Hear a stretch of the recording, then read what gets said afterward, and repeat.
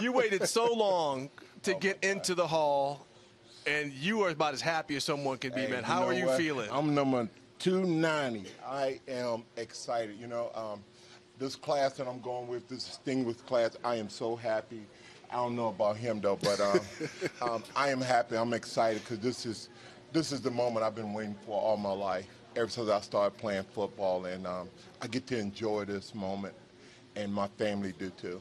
Well, that's fantastic. And, Will, you had to wait a little while, and you've been sitting next to this man for a couple months while we've been going through this process. But just your thoughts, try to keep a straight face now, just your thoughts of getting this jacket and being a member of the club.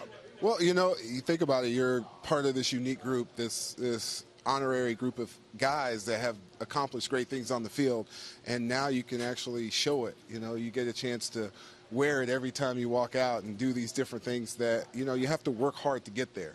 And so all the blood, sweat, and tears is worth every minute of it because now you're a part of this great group of men. Okay, now the day after the Super Bowl, we got together and we talked about you two possibly banging heads back in the day. And Charles, I'm going to come back to you. This man was a great one now, but you're a great one too. Well, what had happened? Oh, God. He would have stopped, called his mama, and said, "There go that man again." He wouldn't be in the hall? Oh, you said you would have ended it? He would have stopped it right there? He might have been in the hall, but it would have took him a while.